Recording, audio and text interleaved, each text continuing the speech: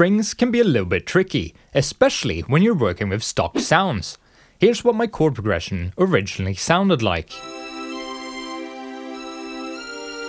And here's where we're gonna take it, still using free libraries.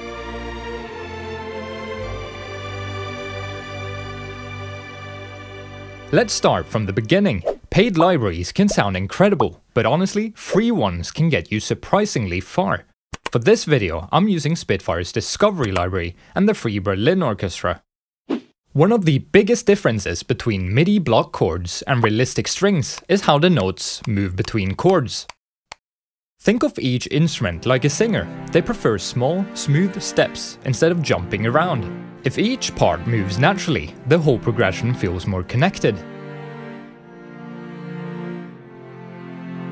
Piano chords often keep everything close together, but strings usually sound better when you space them out a bit.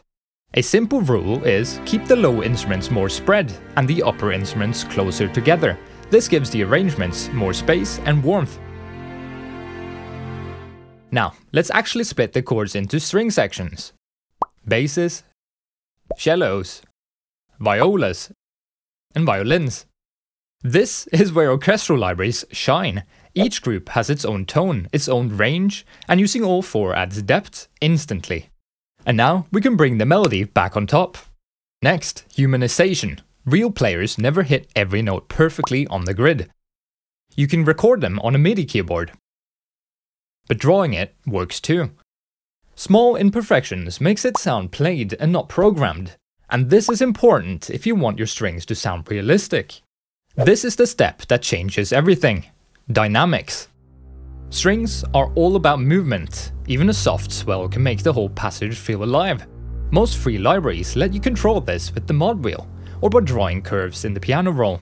And to top it all off, I add a solo violin and an ensemble patch to create more fullness. And to glue it all together, add a gentle reverb. And this is where we ended up.